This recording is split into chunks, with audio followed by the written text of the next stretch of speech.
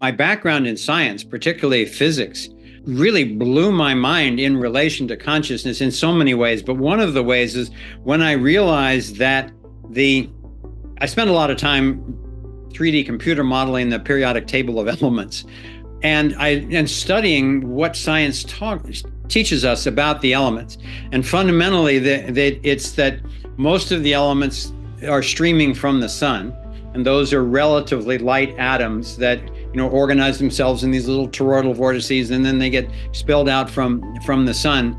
And then heavier ones come from larger stars, and then red giants, and then the heaviest elements of all come from supernova explosions, because that's the only pressure intense enough to create those really complex atoms. But when you look at your own body, there's so many different elements there that have organized themselves.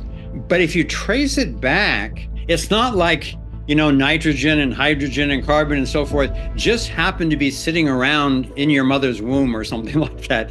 It's like it's much more useful, I think, to think of them as frequencies. They all have frequency signatures, and they're all in the universe. And when you need something, when you need some carbon to build a fingernail or something like that, your intention, I believe, draws that frequency to you, and carbon starts forming the threads of your fingernail.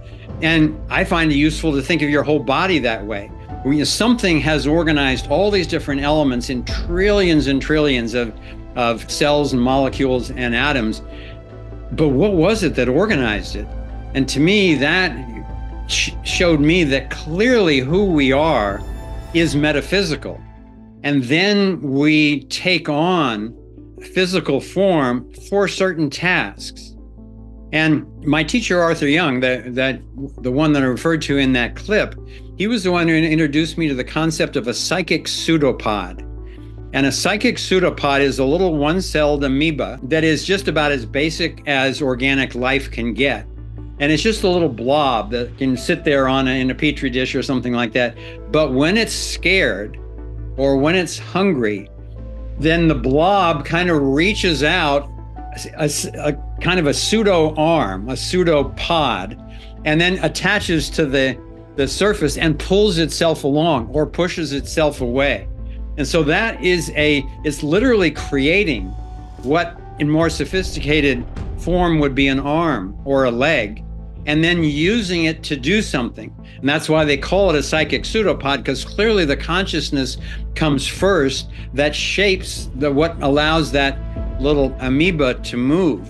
And then if you take that and multiply it by millions of years of evolution and evolution of consciousness, then we can see ourselves as we've still got all those basic push and pull of the atom and organization of the molecule, and then the chains of a plant and the ability to grow, then the growth and movement of an animal. And then all of that we still can do, but we can also reflect on ourselves. So the universe actually accomplished this octave, the ability for us to sit here and talk on this electric medium about this universe of which we're a part.